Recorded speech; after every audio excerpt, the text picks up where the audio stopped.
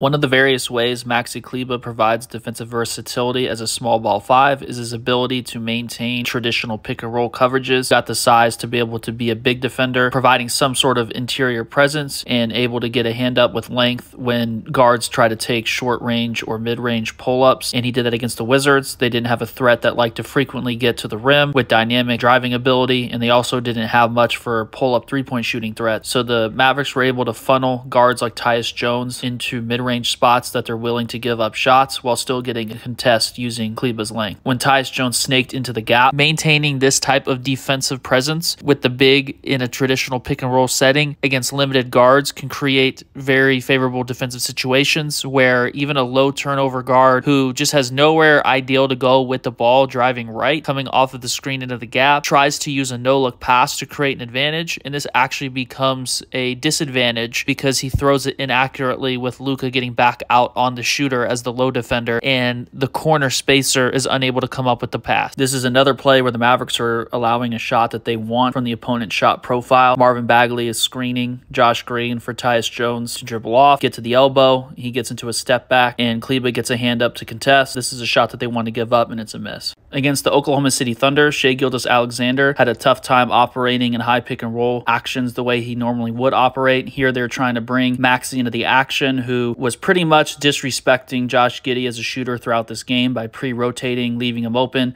So the Thunder's goal was to force him into the action by having Giddey screen and to mitigate that threat of basically having a non-shooter being left open and allowing the defense to get away with pre-rotating. So this is up to Maxi to be the big defender against Shai on the drive. He maintains good positioning as the big defender, doesn't bite on the in and out dribble, is able to contest on the short range pull up and gets a hand on the ball coming up with the block. Dante DiVincenzo has been having a great recent stretch of play for the Knicks, but Maxi had some great defensive plays in ball screen coverage against him as well. He came straight off going right. Maxi was able to wall him up, get vertical, and force misses at the rim without fouling. Coming off the screen going right from Taj Gibson's screen, snakes into the gap, and Kleber tracks him on the drive, gets into a position to have that right hand all the way up throughout the drive. He maintains enough separation to avoid fouling, but also still being able to impact the finish on the contest. He heavily pressures and forces a miss on the finish attempt. This time it's Josh Hart coming off the screen going to his right. Once again, not really much of a two-point shot creator. He gets deep on the drive, tries to make play after the roll man doesn't really have anything, and Kleber maintains verticality the whole time and blows up the play at the rim.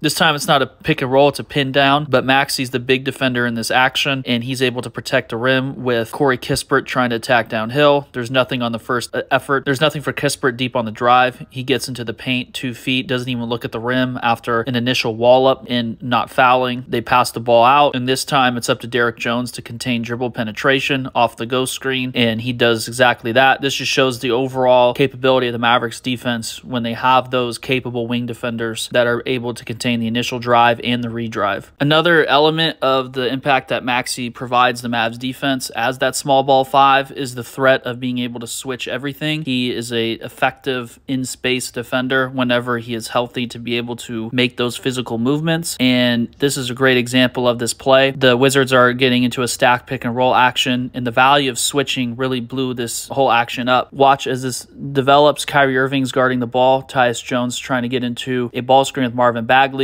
and Kleber switches off of Bagley onto Jones. This completely neutralizes any value of that initial ball screen, and Corey Kispert as the back screener is going to try to throw a wrench into the Mavericks communication, but Jaden Hardy does a great job of calling out the switching. He takes on Marvin Bagley, Kyrie Irving takes on Corey Kispert, and now the Wizards come away with half the shot clock being used with no advantage from all of their screening actions, and Tyus Jones just tries to get into a pull-up, and Kleber lunges at him and contests, and this is a miss. This play starts out with Kyle Kuzma being deployed in a wide action with Marvin Bagley screening for him to get the ball, and he gets into a ball screen with Kleber as the big defender. They just switch this one, and this is giving up a shot that the Mavericks are happy to give up. Kuzma isn't a high-efficiency three-point shooter. Kleber is playing the drive, but still gets enough of a hand up to contest the shot, and it's a miss. With PJ Washington added to the Mavs roster using the trade deadline moves the Mavs made, they're able to have more versatility alongside Kleber when he's playing the five to switch a lot of these actions actions. Kleber is responsible for Corey Kispert after they switch this initial brush screen, and PJ Washington makes that switch onto Tyus Jones, with now Josh Green being responsible for Kyle Kuzma as he's making himself available in the paint for a potential pass. But the Wizards essentially tried to take advantage of the attention Kuzma was drawing by trying to get a clean look for Kispert on the wing, and Kleber did a great job of recognizing this, got out on the shooter, and this was a miss. When there is an actual shooting threat spacing from the perimeter, Kleber does a good job of getting out on them, and on this play, PJ Washington tries to contain dribble penetration with Tyus Jones attacking the middle of the floor from the wing. There's a no-look pass where Kyrie Irving commits to the first pass, and this is up to Kleber to X out, get out on the shooter, and he gets a hand up and disrupts Corey Kispert enough to force the miss. Now back to the Oklahoma City Thunder as a matchup. This just shows the value of having multiple options with size to be able to switch. Josh Giddey, a big guard, receives a side ball screen out of the corner from Chet Holmgren, and the Mavericks are able to comfortably switch this with Derrick Jones now being responsible for Giddey, and they're completely content with Kleber being responsible for Holmgren. Now this is up to Josh Giddey to make a change of direction counter going behind the back, make a play at the rim, and he gets nothing but glass on the finger roll, and this is a great stop by the Mavs. Now this ended in a made shot for the Thunder, but this was a look that a defense would gladly give up throughout the course of a game. Luka Doncic is responsible for Jalen Williams initially. Chet Holmgren brings Kleber into the action by screening, and he slips the screen. The Mavs switch it. Williams looks to play off of two, attacking to his left, trying to get to a short range spot, and he gets into a fade. Kleber gets a hand up. This is a tightly contested shot. This was just a great offensive play, but a look that the Mavericks will gladly give up time and time again.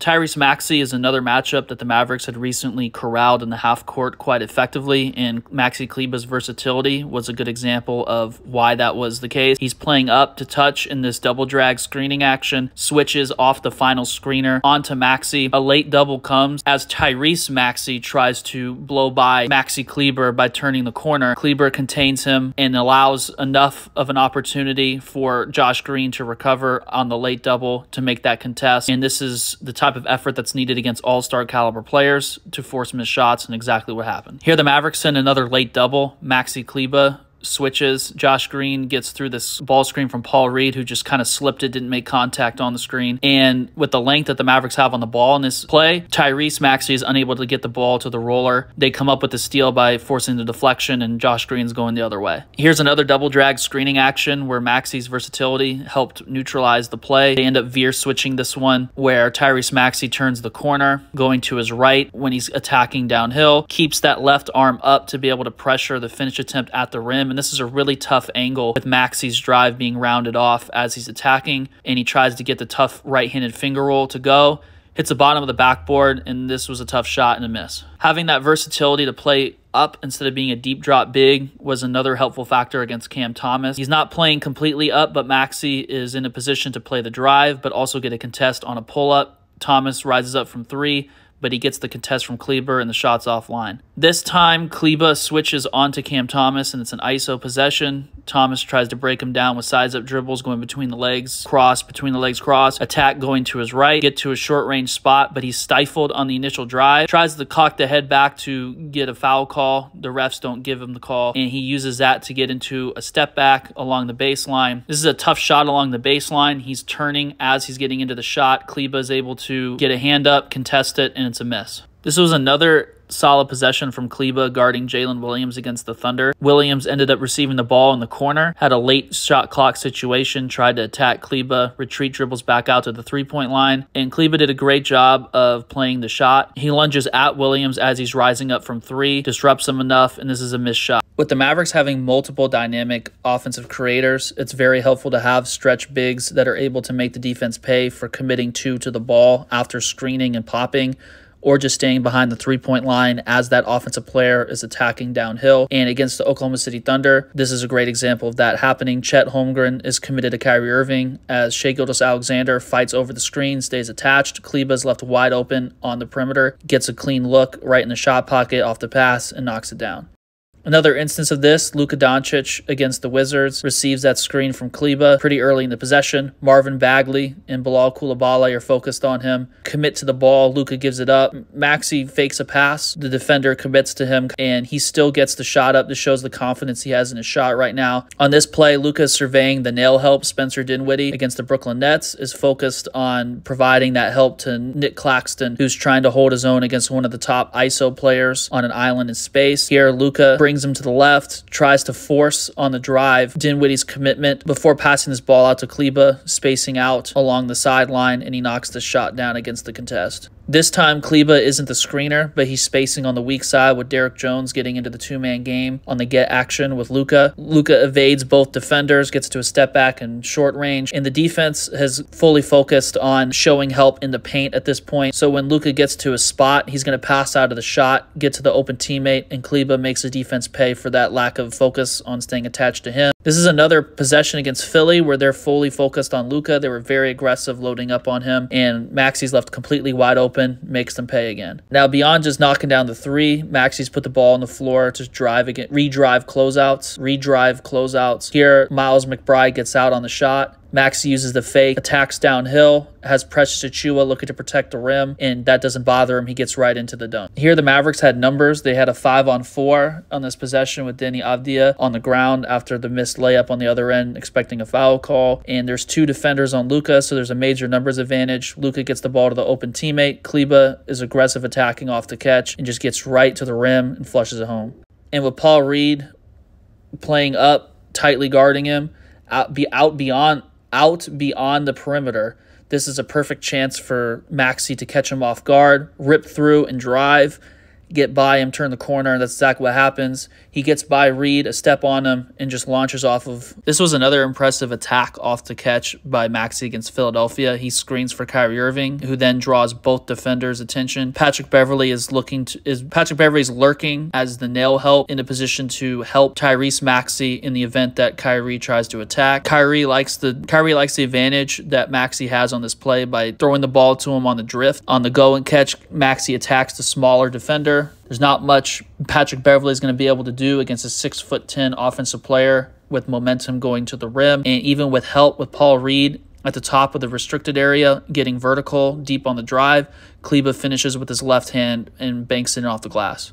Maxi also presents a lob threat when he's healthy as well. On the stack pick and roll action, Luka gets off the pick, and Robin Lopez doesn't have the mobility to be able to account for both the ball and the rim roller. He's committed to Luka after he utilizes that screen. The Mavericks are able to bring Damian Lillard into the action by having his man be the back screener on the big defender, and this is a challenging set of circumstances for Robin Lopez to survive guarding both the ball and accounting for the big. So the Bucks are going to have to trust Damian Lillard to disengage off of the back screener to be able to prevent the exchange from Luka to Maxi on the lob. And the timing that Luka had coming off of the screen going to his left was tremendous. He gets quickly into the lob before Damian Lillard even disengages. Kleber has full momentum, and it's a 6'10" player launching against a small guard trying to blow up a pass at the rim, and there's nothing the Bucks can do at this point, and Max finishes it at the rim. We're going small in this possession, and Maxi Kleber was the biggest player on the court. And this shows the value of having that ability to still have size while having shooting at all 5 positions. Kleber screens with a brush screen while Kyrie Irving brings the ball up the floor, but then gets into a screen by flipping it, allowing Kyrie to dribble off going to his right. Shai Gilgeous-Alexander switches onto him, and with the switch happening and Cason Wallace trying to fight over the screen, what happens is Kleber is able to get a seal after diving to the rim, and Kyrie Irving's patient with Cason Wallace being a much smaller defender. All he has to do is lob the ball up to Kleber. He high points the catch, doesn't bring the ball back down, and goes right into the finish attempt on the catch. This is just an easy play, taking advantage of size against a team trying to go small. Against the Nets in the 4-on-3, Josh Green gets the ball on the short roll, gets it to Kleber, who then gets it to Kyrie Irving in the corner. They get into a side ball screen, and the Nets try to just double Kyrie. Kleber gets the ball on the roll with Kyrie throwing a bounce pass, and all Kleber has to do is get to a spot and either pass to the open teammate, Derrick Jones Jr. in the weak side corner, or make a play in the paint. Kleber uses a hook and gets the shot to fall instead of forcing the ball to a underwhelming shooter in the weak side corner. This time, Kleber is the screener with Luka Doncic being blitzed by the Nets. He gets into the short roll, receives the ball from Luka, and instead instead again of forcing the ball out, he fakes a pass on the catch to the weak side corner and has a wide open finish attempt with the defender biting on the fake. It's a similar story against Philadelphia on this possession, except Kyrie Irving is the ball handler. Kleber pitches it to him on the handoff, makes the short roll. Kyrie lofts it up to him, and this time he just makes a play on the catch, getting into a short range jumper and gets it to go. After Luka gets blitzed on this play with Kleber spacing out from the weak side, the ball pops. Kleber gets the ball in the corner, and he has Grant Williams trying to post up and kind of clogging the lane here. And instead of forcing a play, all Kleber does is stay patient, wait for Williams to clear out a little bit, and then plays off of two getting into a finish since it's just Jay Crowder and Damian Lillard as the two defenders involved in this play. There's nothing the defense can do with Lillard being a small guard, getting sealed off by Williams, clearing him out as Kleber gets into this finish on the step through. As this play developed, Luka gets late doubled. The ball finds Kleber. He fakes a pass to the corner, attacks the middle of the floor, and gets into a short range paint game jumper and hits it before the shot clock sounds.